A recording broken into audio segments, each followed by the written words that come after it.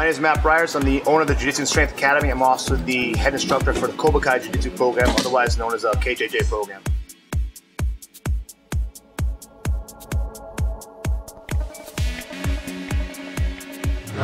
Crash, elbow, knee, in the gi, Joe standing.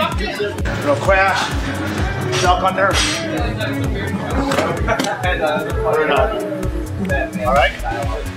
So, Kobukai Ju-Jitsu is a combat-based martial art, so we look at it from a really self-defense combat perspective.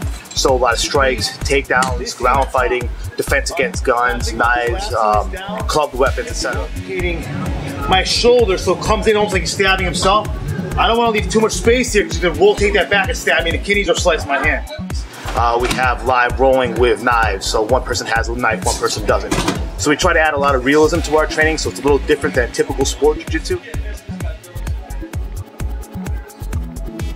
A lot of the students combine the Kobukai Jiu-Jitsu with our Brazilian Jiu-Jitsu program to get the most out of their training. Break it simultaneously, set up like that. Or we just go boom, boom, as you come to that overhook. We work with a lot of police officers, military, corrections officers, or just general people who want to learn self-defense, get in shape, have some fun, and learn a really effective combat-based jiu-jitsu style.